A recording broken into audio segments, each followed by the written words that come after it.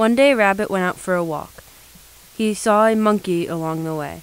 "What are you?" the monkey asked. "I am a rabbit," Rabbit said. The monkey laughed at Rabbit's answer. "You don't look like a rabbit. I think you're a monkey because you are brown like me." Rabbit was confused. Soon he saw a squirrel. "Let's climb the tree and play together," said the squirrel.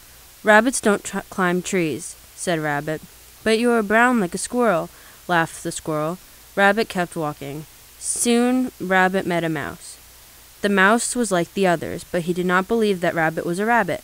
"But my ears and my legs are the ears and legs of a rabbit," said Rabbit. "You are brown," said the mouse. "So you are a mouse. Do not lie to me." Rabbit hid his face, and the mouse would not see his tears.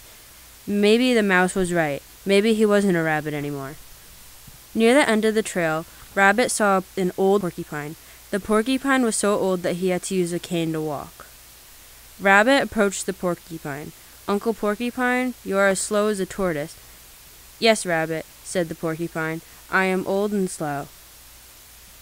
"You called me a rabbit. How did you know that I was a rabbit?" asked Rabbit.